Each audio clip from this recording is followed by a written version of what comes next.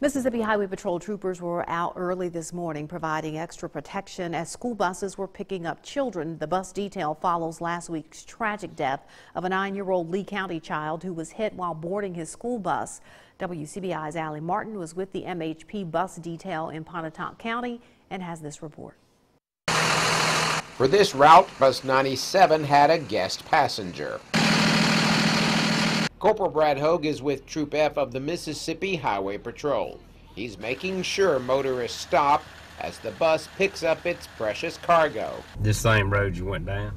Captain Chad Moore follows in an unmarked unit as part of the school bus detail. This bus this morning was one of the ones we have a tremendous problem with because it is on the 4-lane US 278 and people are driving a little faster. Bus driver Marcia Russell is also a teacher at the North Pontotoc Attendance Center.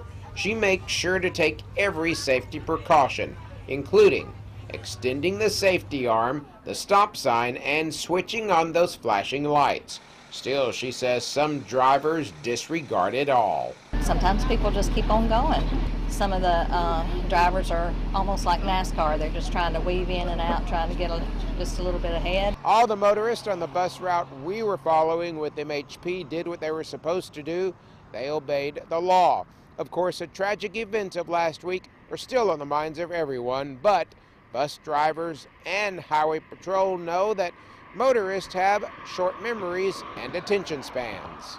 If something like this happens, it's on the news, and it seems that we don't have as big a problem with it for a while, but you know, it doesn't take them long to start getting back into those bad habits again. Captain Moore says drivers distracted by their cell phones is the biggest problem. And when troopers aren't on the buses, drivers get help from students like Julian King, who get tag numbers of motorists who make an illegal pass. That's why it's important for people to stop when the buses stop.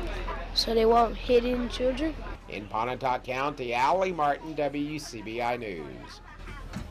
And MHP Troop F also conducted school bus details in Tippah and Alcorn counties.